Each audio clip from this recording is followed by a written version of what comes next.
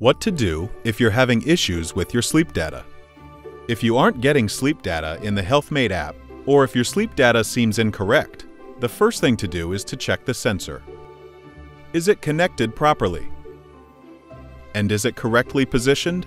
It must be under the mattress, placed under where your chest would be. Here's some more things to be aware of. If you sleep alone in the bed, make sure it's centered.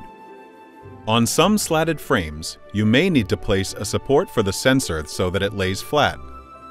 The sensor works with mattresses that are between 4 to 15 inches thick, or 10 to 38 centimeters. Please note that the sleep sensor shouldn't be used with waterbeds. If everything looks good, check your home Wi-Fi.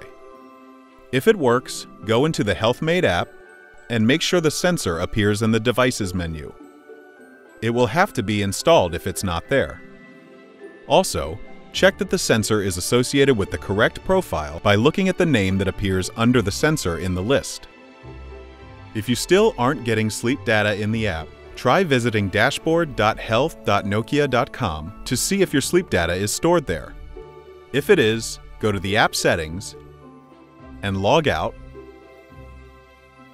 and then log back in.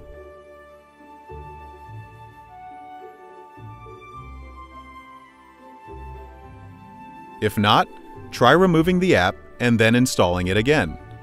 Don't worry, you won't lose your data by doing this. If the problem persists, please contact our technical support by visiting us at health.nokia.com/support